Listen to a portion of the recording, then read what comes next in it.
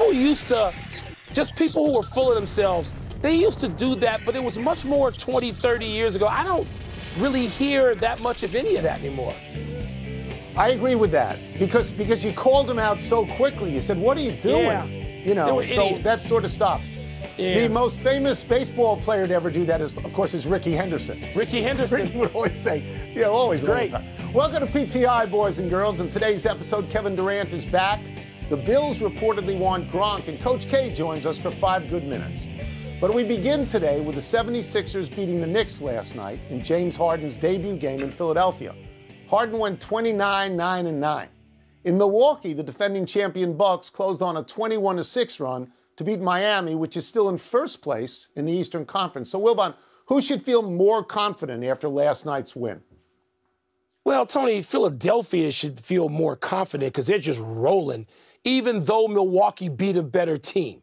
They beat that team with Jimmy Butler having a bad night, which they had something to do with, and they beat that team without Kyle Lowry playing. And as you know, that's my Eastern Conference final. Miami-Milwaukee is my Eastern Conference final. I'm not wandering over yet, although I will concede to you that the Philadelphia 76ers, with James Harden playing the way he has played this small sample size with Joel Embiid and with Maxey, who people don't even know about around the country. They're just now getting introduced to Maxey. Philadelphia looks like it could be the best team in the East, the best team in all of basketball. But to answer the question about last night, I think that Milwaukee coming back like that at home should feel, pretty good too. I'm going to pump the brakes a little bit on Philadelphia, even though you know I have them in the NBA Finals. Because 9 of their next 10 games, Mike, are against playoff teams. The Nets, the Heat twice, the Cavs twice, the Bulls, the Nuggets, the Mavericks, the Raptors. So they'll come back to earth a little bit. But, Mike, you're not an analytics guy. You're an eye test guy. Your eyes are telling you, they should be telling you, that Harden and Embiid are special right now. They're special right now. They're scoring 127 points a game. The league leader is scoring 114. Harden's got 82 and 3. Embiid's got 98 and 3. And, Mike, every clip that we see is a pass from Harden to Embiid near the basket. So your eyes tell you that this is going to work. They're not waiting on a guy to find out if he can play home games. This is their squad. No. They're a juggernaut right now. Right now they are. They're not waiting on a guy to find out if he can play for the first time in 10 months. And if he can handle the crowd. And if he can make a layup or will even attempt one over a 5'10" dude. They're not waiting on any of that. So, if you're Philadelphia, you're feeling pretty good about yourselves right now. The Heat are in Brooklyn tonight, where they face the return of Kevin Durant. KD hasn't played since spraining his left MCL January 15, and the Nets have gone, get this, Tone, 5-16 without him. Durant says he's energized to be back and adds that the Nets are cutting it close in terms of getting it together before the beginning of the playoffs. Tone, what does Durant's return do to your expectations for the Nets? So my immediate expectations is they're going to be a lot better than 5-16. I want to get this number out. They were 27-15 when Durant got hurt. He's the best basketball player in the world, and you miss people like that. Look at the Clippers without Kawhi Leonard, and look at Portland without Damian Lillard, and Durant's better than them. So, of course, they're going to take a hit. But when you ask me about my expectations, you know what I'm going to say. This is not 1-on-1. This is 5-on-5. What about the guy that can't play home games? When is he coming back? What about the guy who hasn't played 1 minute all year that they've never played with before? When is he going to get on the court? So if you ask me my expectations, Mike, you have to tell me when are Kyrie Irving and Ben Simmons going to be full-time before I tell you my expectations. Well, my expectations are about like yours. They're going to be better. They got arguably the best player in the league coming back, Kevin Durant. You all know who I am. You know who he is. He's coming back. They'll be better. Do I expect them to be great right away? No. They don't have time to get to great this season to me, Tony, because if they play even to 14-6 over the final 20 games, that may not be good enough, probably wouldn't be, to get Brooklyn out of the play-in round. They look destined for the play-in. Did I catch in Boston? I don't even have them catching Toronto. I have them finishing 8th. Maybe they can finish 7th, because you don't just walk in off the street. I remember Kevin Durant telling me that once when he thought my expectations were too high for some team that had a bunch of injured guys. He was like, well, wait a minute. You don't just walk off the street and regain your form. Right.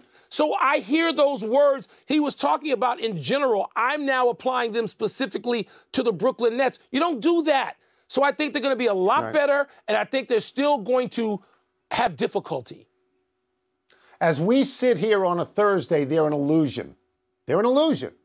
They don't have all their players at the moment.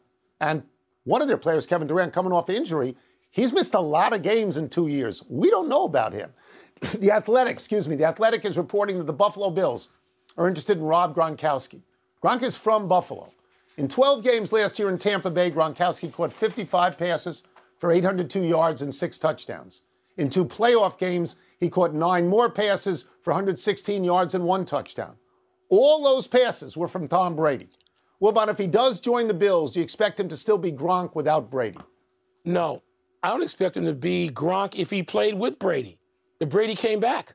I mean, I remember watching I think I remember calling you, might have been the playoff game, could have been the last regular season game, but I called you because Gronk at the end of a game was running, and every body part was struggling to move and in a different direction. And by the way, now am I not ripping Gronk? Gronk's going straight to the Hall of Fame. He may be the greatest tight end who has ever played. He's on the short list. That's right. But, Tony, it looked like when you see Mike Ditka walk in the last whatever, before he probably had a hip replacement, a knee replacement, Mike played that position and is in that same short list of greatness. Gronk could barely walk or run.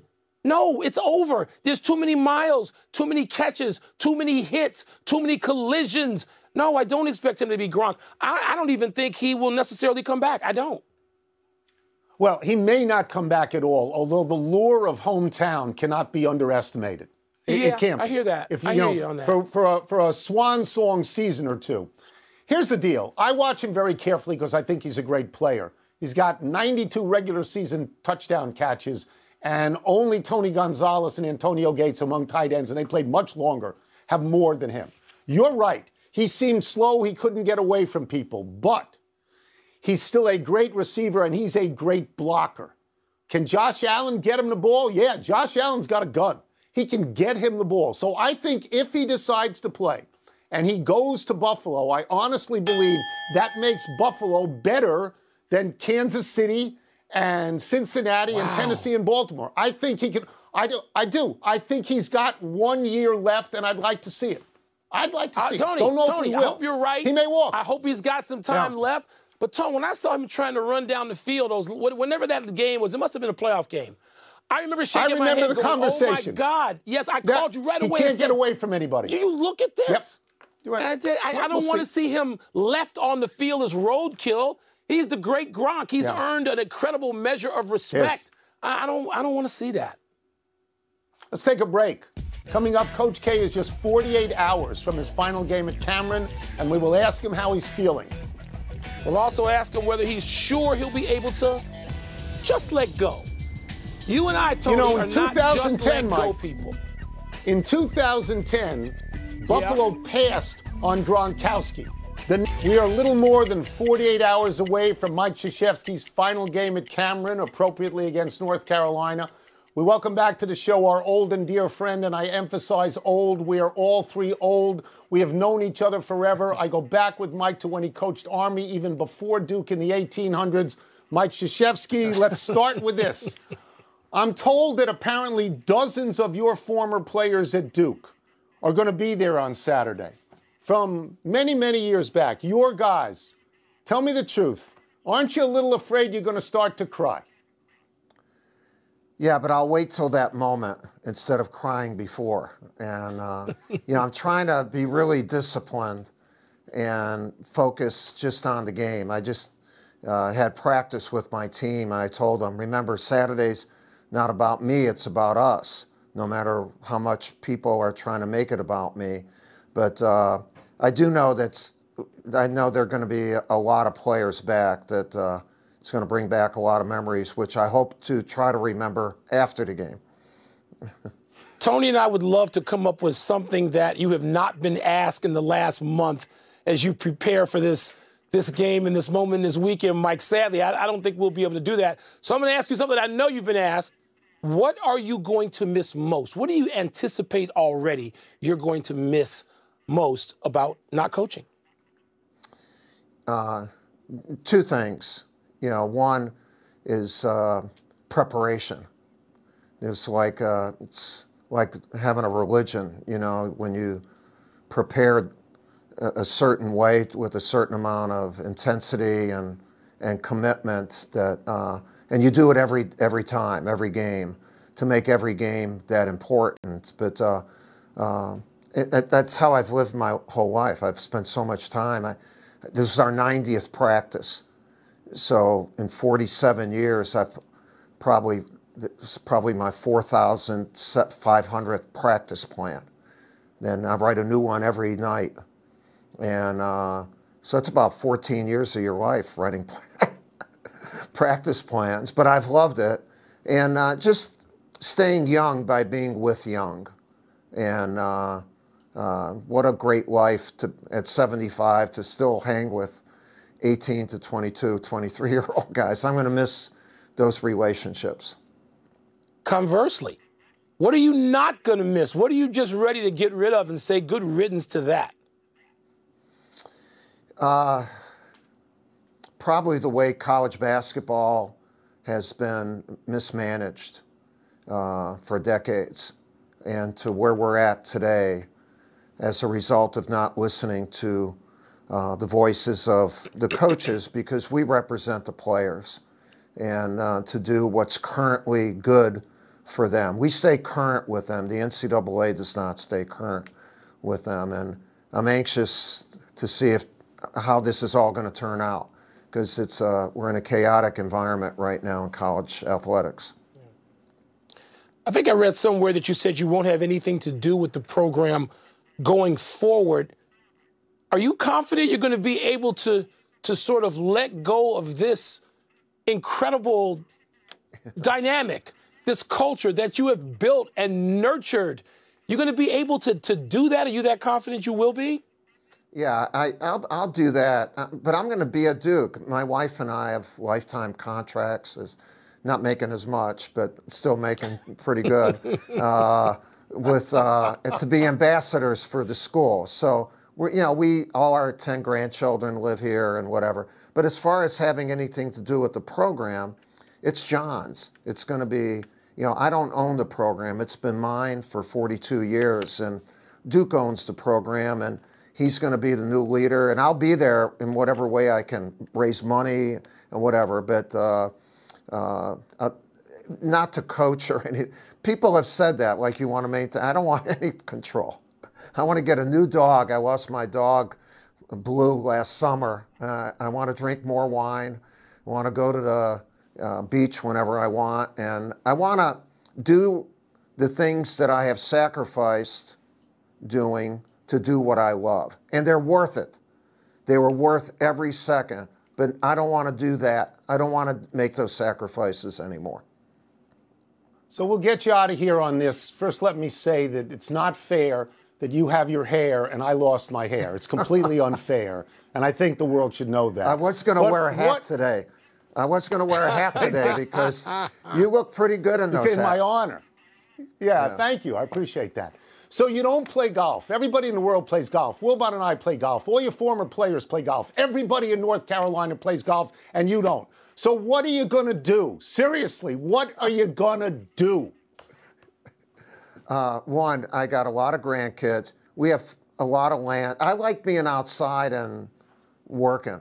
I'm a Polish guy that's learned that to do work was dignified. So you golfers, you even have people carry your bags, for crying out loud. And I'm not going to do that. And by the way, I noticed that Wilbon moves around so much. Like he used to be like a Chicago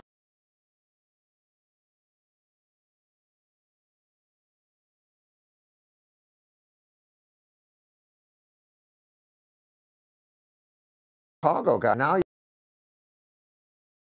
yeah. Well, I admire Tony for putting up with you. Yeah, that's good. That's the right thing to say. That's what my wife, the Duke, says as well. We're thrilled. We're thrilled that you came on the show, and we're thrilled for your success. So thank you very much, Mike. Thank you. We are grateful. Yeah. Thank you for everything. Over the years, putting up with us, too. We much appreciate it, Mike. Yeah, and by the way, I watch you guys every night, so be careful. Okay. Absolutely. I'm looking at you. Can't wait to see you. Can't wait to see you on a riding mower. That'll be fun. There's Mike Krzyzewski on a riding mower cutting the lawn. Let's take one last break. Still to come, Bradley Beal reveals which way he's leaning about his future. Tony, Mike and I are in the Chicago Hall of Fame, and I went in his class, Chicago Sports Hall of Fame. You got anything like that? No, you don't. Baseball players and owners had informal meetings today. What does that mean? Chicago Sports Hall of Fame, baby. Come on now.